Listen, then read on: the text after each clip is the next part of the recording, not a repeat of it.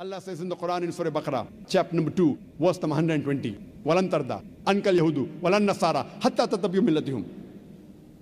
The Jews and the Christians, they will never be satisfied until you follow their brand of religion. Allah says in the Quran, the Jews and the Christians, they will never be satisfied with the Muslim until you follow their brand of religion, until you become a Jew or a Christian. Allah says in the Quran in Surah Baqarah, chapter number 2, verse number 111, Allah says, وَقَالُوا لَن يَدْخُلَ الْجَنَّةَ إِلَّا مَنْ كَانَ هُودًا وَنَصَارَى. They say, the Jews and Christians, you Muslims, you shall never enter Jannah. With all your piety, with all your tawheed, with all your fasting, with all your salah, with a mark on your forehead, with all the hajj, you shall never enter Jannah unless you become a Jew or a Christian. The Jews and the Christians, they come and tell us, the Muslims, you Muslims, you shall never enter Jannah. With all your piety, with all your fasting, with all your hajj, with your salah, with your tawheed, you shall never enter Jannah until you become a Jew or a Christian. Allah says, Tilka amaniyuhum. This is their wishful thinking. Bakwas hai bakwas, vain desires. Kul, tell them, Hatu burhanakum, produce your proof in kuntum sadiqin, but if you're truthful. Tell them to produce the proof if they're truthful.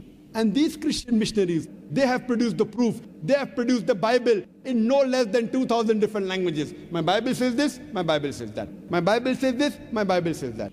What do we have to do? Do we have to follow the Bible hook, line and sinker?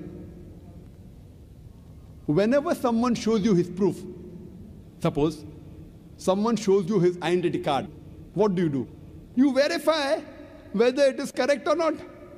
You don't believe in it unless you verify. So if they have shown their proof, their Bible, what do we have to do? We have to verify it. Have we Muslims verified the proof? When Allah says, Kul hatu burhanakum, produce your proof, what does Allah say? Take the proof and believe in it? In kuntum sadiqeen, but if you're truthful. That means Allah is telling us to verify the proof.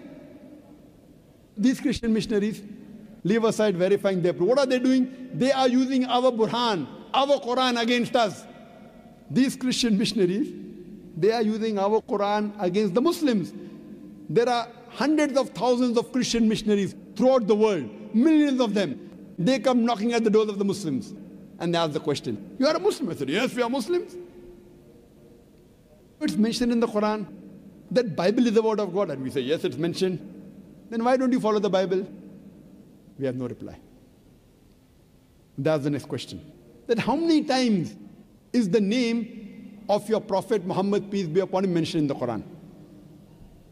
If you know, you'll give the reply that Prophet Muhammad sallallahu alaihi wasallam is mentioned by name in the Quran 5 times. 4 as Muhammad, 1 says Ahmad sallallahu alaihi wasallam. That's the next question. How many times is the name of Jesus Christ, peace be upon him, mentioned in the Quran? If you don't know, they will tell you.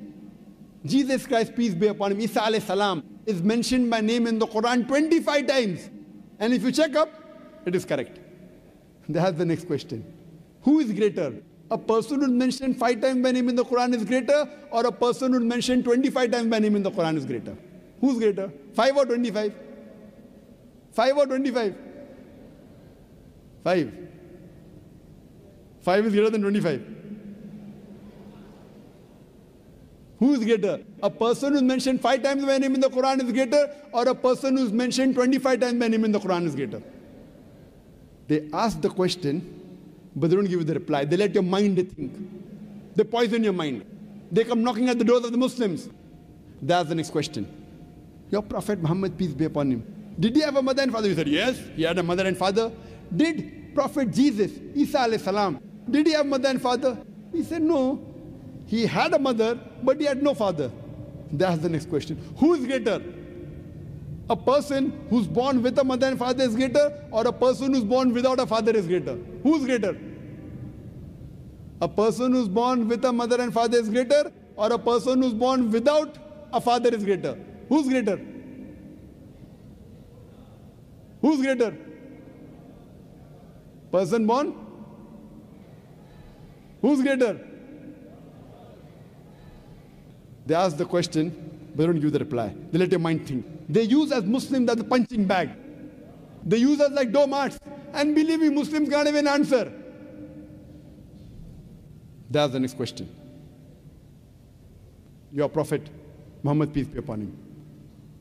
Did he do any miracles? We said, yes, he did many miracles. Did he anytime give life to the dead? And we have to agree that no verse of the Quran, no Sahih Hadith says that Muhammad sallallahu alaihi wasallam gave life to the dead. That's the next question. Did Prophet Jesus, peace be upon him, did he give life to the dead? And we have to agree the Quran says, Bi-Iznillah, wake up in the name of Allah. Yes, he gave life to the dead. So who's greater? A person who can give life to the dead is greater, or a person who cannot give life to the dead is greater? Who's greater? A person who can give life to the dead is greater, or a person who cannot give life to the dead is greater? They ask the question, but they don't give you the reply. They let your mind think. They poison our minds. They ask the next question. Your Prophet Muhammad, peace be upon him, is he physically dead or alive? He said, no, physically he's dead. He's buried in Medina. Is Isa alayhi salam dead or alive? We have to agree that according to the Quran, Surah Nisa chapter 4, verse 158, Allah subhanahu wa ta'ala raised up Isa alayhi salam alive. So who's greater? A prophet who's dead is greater, or a prophet who's alive is greater? Who's greater? A prophet who's dead is greater, or a prophet who's alive is greater? Who's greater? They ask the question, but they don't give you the reply. They let your mind think. They poison your mind. They are using us Muslims like punching bags, like doormats, and we can't even open our mouth. All these replies are given in the Quran. If you read the Quran with understanding, all these replies are there, easy. All the replies are given. You don't have to be a scholar. You have to read the Quran with understanding. All these answers are given. See, doing dawah is very easy.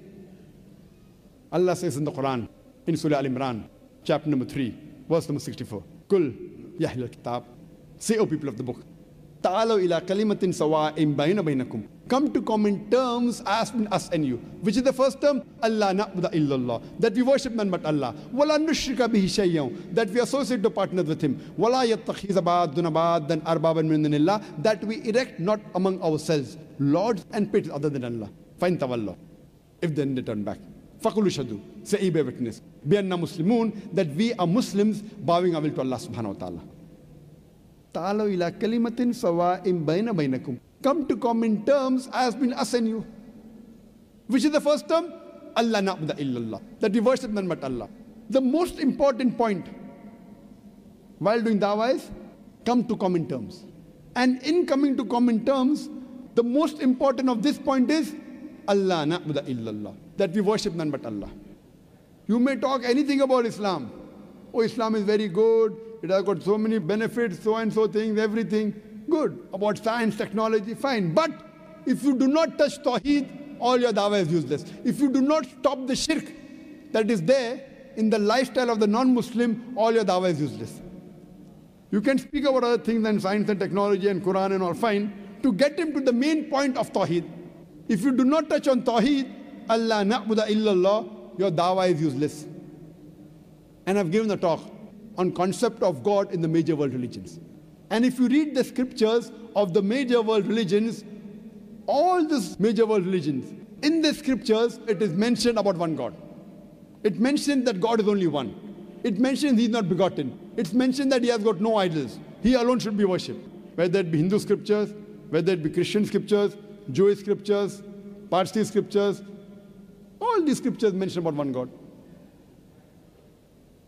But we Muslims, we have many excuses for not doing our job. Many Muslims come and tell me, Brother Zakir, our knowledge is very weak. Inshallah, one day when we get enough knowledge, we start doing dawah. People want to wait till they want to become like Sheikh Ahmad Didat, and then they start doing dawah. That time will never come. Our beloved Prophet Muhammad sallallahu alaihi wasallam said, it's mentioned in Sahih Bukhari, volume number 4, hadith number 3461, Ballighu anni walau ayah. Propagate even if you know one verse about Islam.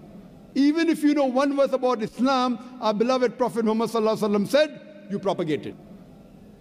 Whatever you know properly, as long as you know it correctly, it's your duty, you have to convey that message to the others.